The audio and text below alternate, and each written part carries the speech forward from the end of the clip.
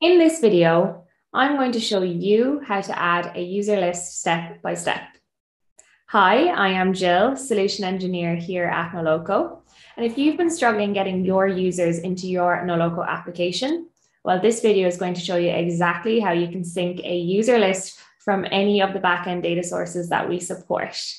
So let's dive into the video. First, we must head to the Settings tab in Noloco. Once here, navigate to the User Lists and Sign Up area. This is where we will create a new user list. In today's demo, we are already connected to an Airtable base.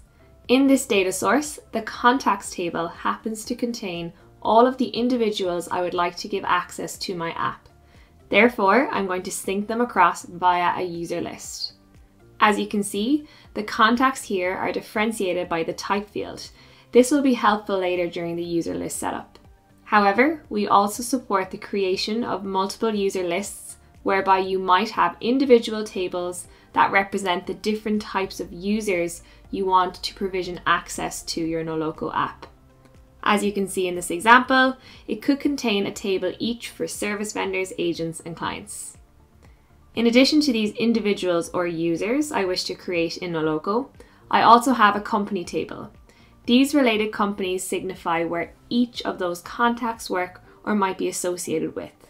The good news is we can also sync companies at the same time as the user with the associations intact. Moving back into our Noloco view, I will continue with the user list setup. Here I must point Noloco to the table where my users exist. This might be a sheet if you're using Google Sheets. Then I must map the fields from this table to the destination Noloco user collection table. We will need a first name, a last name, and an email address field. If applicable for your use case, you can also map the related company field. However, this is completely optional.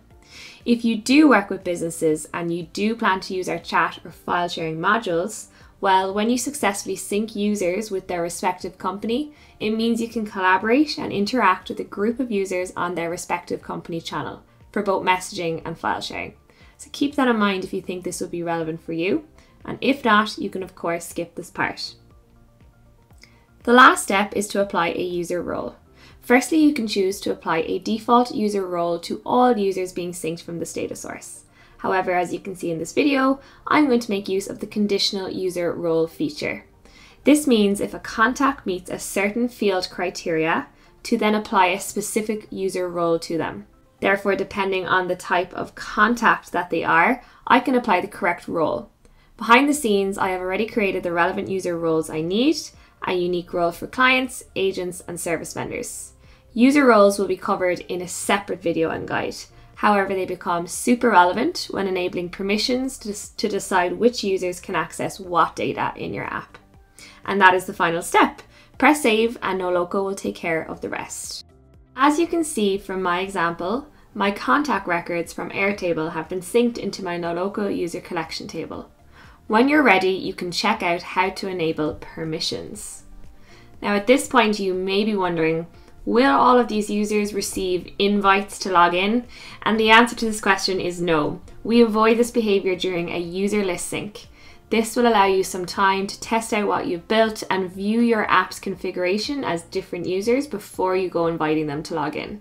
When you're feeling ready, use whatever tool you like to invite your users, or you can make use of the bulk or individual send invite reminder actions you can see on my screen here. The email that will be sent using these methods can be found from the email settings. Here you will see the customer invitation email where you can further customize the content of the email based on your needs. Make sure to use some user variables in here to personalize it further. And that's it. Now that you've told Noloco your user list exists in your external data source, it will treat this as your source of truth for Noloco users. So make sure you continue to add any other users you wish to add to your app on the external data source side, whether that is Airtable, Postgres, or Google Sheets. And there you have it. You possess all the tips and tricks you need to set up a user list successfully.